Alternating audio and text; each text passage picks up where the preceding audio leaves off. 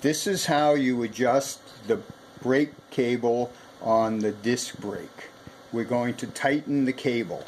Come up behind the chair, reach down till you see that knurled adjuster right there. You want to grab it between two fingers and turn it clockwise 2 or 3 clicks. Counterclockwise. I'm sorry, counterclockwise, yeah. If you're having trouble, pull up on the cable and then turn it. You get in here. Can you see it? Yep. Okay, and that should cure your problem. Take it for a test and then see if it's tighter and more responsive. If not, do it again. All right. Thanks, Nick. Do it. All right.